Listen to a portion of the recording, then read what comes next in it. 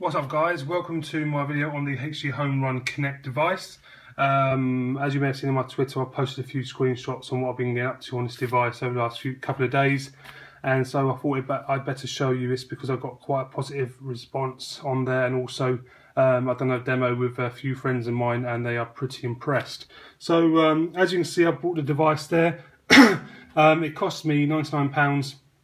I got mine from Amazon. But if you go to HDHomerun.net, you can buy direct from there. It's €145 for this device, so roughly 100 UK pounds, and delivery is literally 2-3 days tops really, so speedy delivery, which is always good. As you can see, there's the device there, which is already connected up. I've got my iPad there, which I'll show you something in a minute about that. I've got a coax adapter there, which I'll talk to you about that in a minute, and this is the actual box itself. So let's open up the box, and as you can see, you've got a quick start guide. I'll show you in that in a minute. That's where the device sits, and on the right hand side was the power, and then as you can see, there's just under 2 meter Cat5 Ethernet cable which comes with the box. I don't personally need that as I run Ethernet around my house. So that's the box. It's got a little detail around on the box what it's all about. Obviously it's a broadcast over antenna device, and you can use it over Wi-Fi or hardwire. As all you guys know, I like to run my stuff on hardwire only.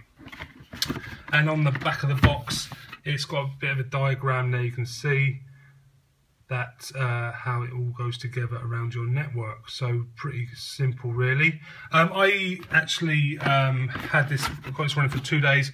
I've had some friends around give me a demo and they're really impressed, and they're looking to buy this device as well.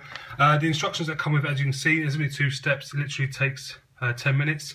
When I've done my first initial setup, there is a update for the device which it automatically does that while you're setting it up.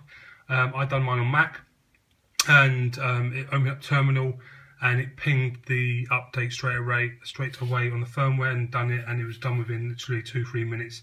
Windows will be the same sort of setup. Again, you just hit your Windows tab when you go to myhdhomerun.com. Follow the instructions, really simple. Yeah, really impressed so far. So that's the box and the setup. Let's talk about this little adapter. Okay, so most of the guys in the UK, or myself at least, don't really have, well, I don't really use my aerial because I have a Sky Dish, and I was pretty concerned. I was thinking, hang on a minute, obviously I've got a Sky Dish which runs an F-type connector, which this would screw into, and obviously I went and bought an adapter which goes out to a coax. I tried this and it does not work. So the actual Sky aerial you've got, or dish, points in the wrong direction to pick up the channels for this device. I spent a good 3-4 hours testing this out, and it does not work. So you have to use your aerial on your property. Now I didn't have an aerial. Well, I have an aerial on top of the house. It's got no outlets on there because it was all chopped off ages ago. So I quickly ran an LNB cable from the aerial, which is in my loft, and down to my lounge, which is here, you can see there. So there's my coax going into the device, my Ethernet cable, which has gone green, which is very important, you do not want it red, and then there's the power. And as you can see on the front, you'll have 2 green lights there. So that basically is your home run receiver. Basically what it does, connected to obviously your aerial, which picks up all your UK TV, which I'm in the UK again, whatever country you're in, it will pick it up in your area. Your Ethernet, which I always run for stability and obviously maximum speed, and also your power, and that's it. So this is no good. That will not work. So do not think that you can plug your Sky F-type into an adapter and for it to pick up the channels, because it doesn't work. So that's the device, and it's now currently connected to my network, and then now I can now view my UK TV anywhere around my network, like tablet, phone, Kodi device, which I'll get to later on, and literally, yeah, view the channels. So here's my iPad.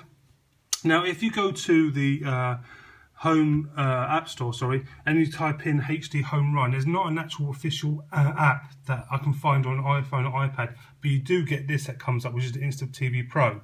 Now, I've already installed this. It's free, and what it does, as you can see there guys, it will find that the HDHomerun on your network, and you'll hit next, and then literally it will ask your country of origin. So we obviously want UK, wherever you are. You just select the one you want, you go back, and then you just hit next. Don't worry about the other two lists. Again, press next, and then press confirm. And now it will pick up literally scanning the channels on your antenna up on your roof or in your loft. And as you can see, mine's picked up 128 channels. So we'll click save, and it will save it. And now you can bring up a list, and you'll be able to start viewing. So as you can see there, guys, I can hit BBC One, for example. And also, obviously, you get the HD channels as well. Again, these will only work over wired, not SD. And all, obviously, the Wi-Fi ones will be SD, which is this, as you can see. So you can see it running okay. And so we'll stretch the screen so you guys can see it. And obviously, that's BBC One, and it's running perfectly SD. And that's just via my tablet. Okay, so that's part one of the video. In the next part, you'll see is that me setting up on Kodi, and obviously talking a bit more about the network. That how you can run it over your network and do all sorts of things like pause it and play and all kinds of stuff. So I'll see you guys in a sec.